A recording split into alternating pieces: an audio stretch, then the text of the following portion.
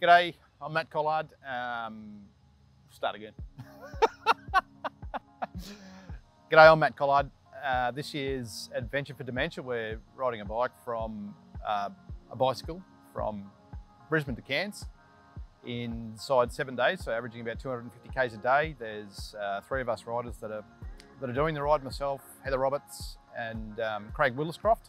This is in support of raising awareness for dementia research. We're here at QBI's lovely facility here at UQ St Lucia today.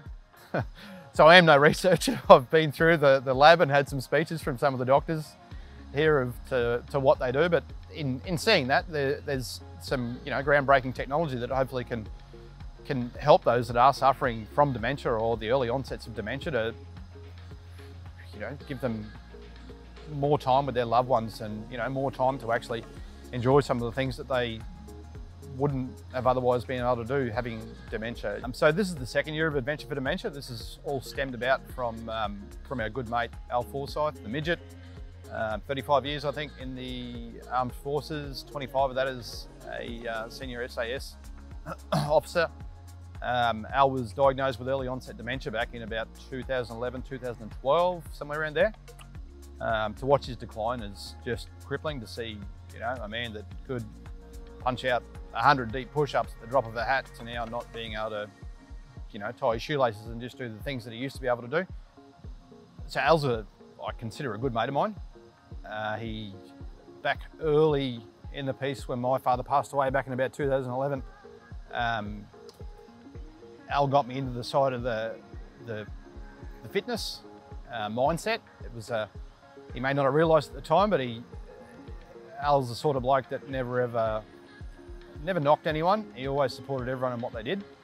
So with that inspiration, I suppose, I always looked up to him just because he was a very fair and just man, just like my father. I got into fitness. So I'm Janice Rushworth, and I'm really proud to be here today representing a research fund that's been created at Queensland Brain Institute in my husband Alistair's name. So it's the Alistair Rushworth Scholarship Research Fund. The reason really that that's so important to me is it's helped me work through some of my grief at his loss, but also I know that, or I believe that it's assisting in very important research so that other people don't necessarily have to go through what Alistair went through. Having seen that, once Alistair was given his diagnosis, it was basically, well, good luck. There is no treatment. You just have to learn to live with this. Being able to come and do some work with QBI means that there is research and there is hope, that we believe that, over time we will find ways of treating, not necessarily curing, but certainly of treatment, so that you can sustain good cognitive functioning despite the fact that you have a diagnosis of dementia. And the research is all moving in that direction. Hi, I'm Dr. Tara Walker. I'm a group leader here at the Queensland Brain Institute. So the major focus of the research in my lab is to understand how exercise affects our brain. So the major focus of my lab over the last probably 5 or 6 years has been to understand, or to try and tease out this mechanism and understand how exercise can increase the generation of neurons in our brain.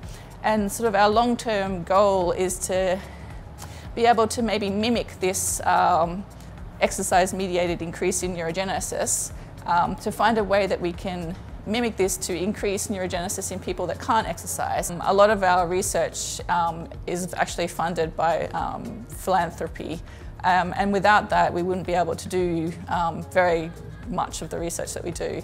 From my own perspective, my lab is very much funded by philanthropy money, and we are very, very grateful for this funding, and we couldn't do the project that I was just telling you about. Actually is one of the projects that is funded by philanthropy. So without that it wouldn't be possible.